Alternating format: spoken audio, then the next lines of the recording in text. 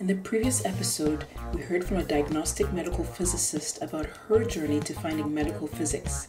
In part 2, you'll hear more about the process of applying to a medical physics program.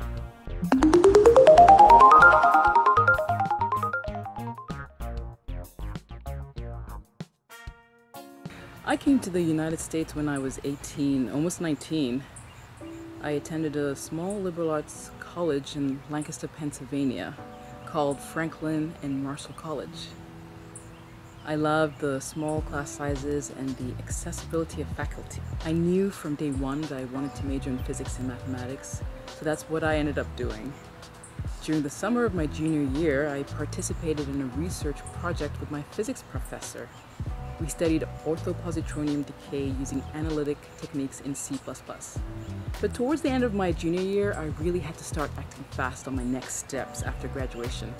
I really wasn't sure what I wanted to do. I had thought about mechanical engineering, audiology, and becoming a medical doctor.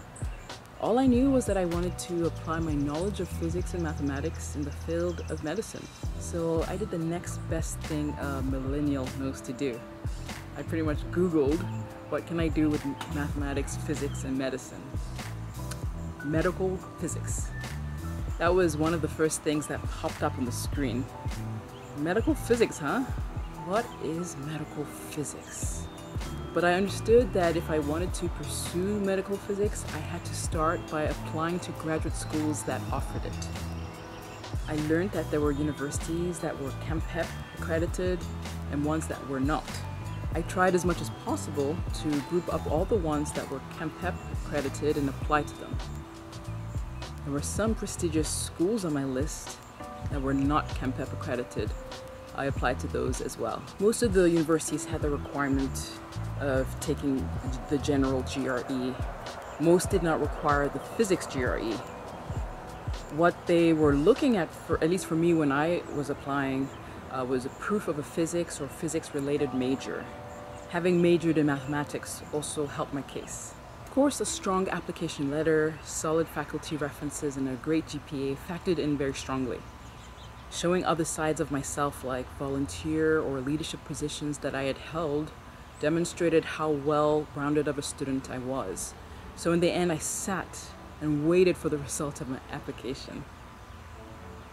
In the end, I chose to go to the University of Wisconsin-Madison because of the strength and experience of the department. I had the option to either get a master's alone or a master's and PhD. I chose to get a master's and PhD. I also had the option of choosing whether I wanted to go down the clinical or imaging track. I chose the clinical track. In saying clinical track, I actually mean to say clinical radiation therapy. But in order to pursue a PhD, I first had to find a professor who would fund my research assistantship, professor with whom I would do my research.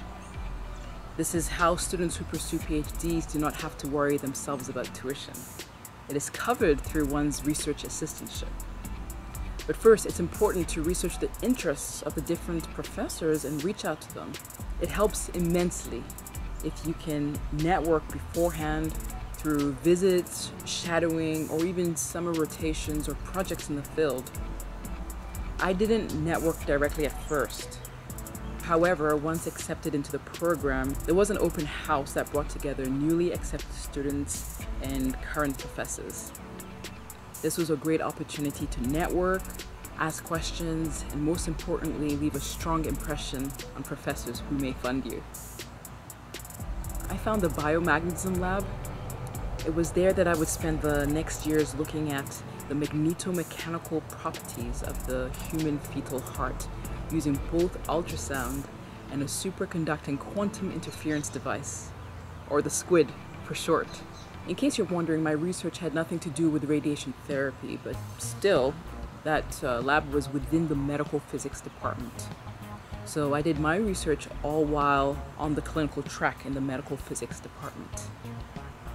It was being on the clinical track that gave me the opportunity to take classes and labs in radiation therapy. My experience was therefore unique in that my research and my classes were in two different fields. I loved it. But every institution is different, and this was just my experience.